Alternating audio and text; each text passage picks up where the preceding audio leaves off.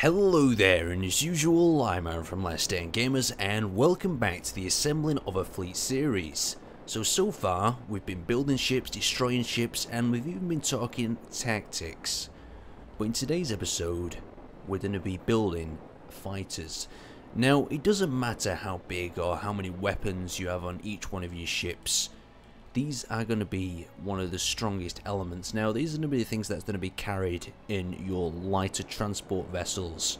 Now, the problem is, you're probably arguing, is why don't I just keep everything aboard one ship? And now, stirring all your eggs in one basket does mean you can defend them all. So, say for instance, I opened up the belly of this beast and decided to store hangars in here for my small fighter ships. Now, that could work very well. But if this ship gets a critical hit, or maybe it's right at the front of the heart of the action, fighters are not going to be able to return to here to rearm. So remember, fighters have got very little ammunition. But say for instance they come over to the transport vessel, like this one over here, it means that it's out of the action, out the way, and they can simply rearm in complete safety. So that's what you really want to take in consideration, because it's going to be a lot harder to rearm and refit a fighter on a ship that's under attack, and it's all of its defensive systems are firing away trying to engage other targets. It's just a bigger risk to have. Anyway, let's move on. So there's a very important thing we have to take in consideration before we even start building the fighters, and it's something that you will often overlook.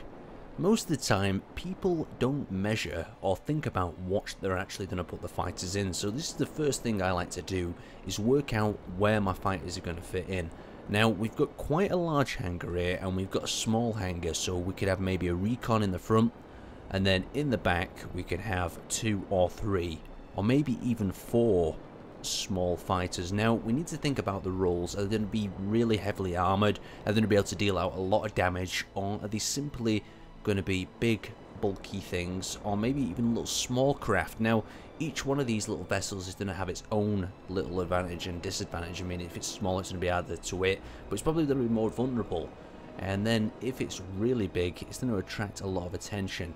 And with the fighters, you want to think about it as a separate battle between each other rather than them against these big ships, because against the big ships, they don't really stand a chance with all the autocannons engaging them and just completely ripping parts off them. Anyway, let's get started on the build. Let's take a look at 3 basic constructions you can use on your cockpit to make them a little bit more protected. Now, we'll start with the most simple. Now, this one works really well. What you're actually doing is you're moving the cockpit back into the hull, so there's more angles. You see that we've got more angles where it's actually protected. Still, in a head-on collision, it's going to suffer and most likely get taken out, but you've got the visibility of a standard cockpit minus the actual sides. Now that's pretty good if you ask me. Now if we move on, we have the narrow slit. Now the actual cockpit is a lot closer to the edge, so it allows us quite a bit more visibility, but not as much as the previous design, and we've got that protection. But if someone manages to get some bullets through there, it's going to be a problem. Now we have the moving cover. This is basically like a shield that you can pull down on your ship, and you can make it look quite damn interesting. So what I'm going to do here is, I've got it all ready. All I have to do is access the menu and pop the cover up like so. Well, just turn the cover off, and we just need to hit reverse like so, and the cover actually comes up. Now you could obviously use it with cover up for just flying around casually, and it works pretty damn well. But the only problem is it has a few little issues in multiplayer, just a few of it looking a bit bouncy. It works fine, but then it can also look a little bit bouncy.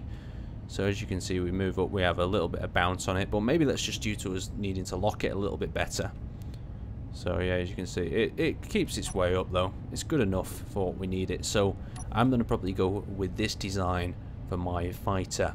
So we've decided on our cockpit design, and we're going to be able to keep our pilot relatively safe, but now we need to move on to something that's quite controversial: wings. Now, many space engineers players absolutely hate the idea of wings in space because you don't need them. You don't need them for lift. And now I'm going to explain why I like to put them on my ship. Now, if we think about it like the Apache or the Mi-24, they have wings, but they're helicopters. Now, of course, they do help a little bit with the lift, but the main idea of them wings is to carry a weapon's payload.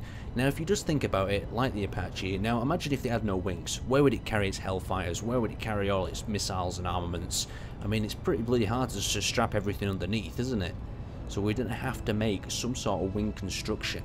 So let's work this out. Now, what I like to particularly do is do with more of a swept wing back, but I think what we're going to do is stay with a standard sort of helicopter short wing design, maybe 2 rocket pods, maybe 4 rocket pods on each side, and keep a machine gun in the center of the hull. Keeping a machine gun in the center of the hull is basically a last resort weapon, and then obviously we need to bulk it up, and we need to also add connectors to everything. So I'll join you back in a second. So we've managed to mount the wings and the weaponry, so what we've decided to go with is 3 machine guns offset to the center of the hull. Now, this is something you want to take into consideration with the weapons, is the actual target you're aiming at, because if your weapons and your wings are too wide apart, you're going to be shooting around the target, compared to if they're closest together, then that means all your shots are going to go more into the center of where you're aiming in the direction of the ship, so it works a lot more to your advantage having your weapons closer to the actual hull itself. So we've gone with a short sort of attack wing sort of style, 8 rockets on each wing. That should be enough for this heavy sort of ship. Oh, we've got a little bit we need to patch up there. So we've got the door sorted, and now we move on to the engines. Now, what I've done for the engines is I've tried to keep them as covered as possible, and I've made them nice little covers, little intakes. So as you can see here, underneath, the actual thrusters themselves are quite well covered from a side attack. There's not much sticking out. Obviously, with these bigger ones, I tend to stick them out because it looks terrible if you keep them inside. And once again, with the side ones, you just want to limit their exposure, but at the same time, give them that ability to thrust without burning through something. Quite simple. Now, if we move on to one of the final elements, now that is choosing a colour.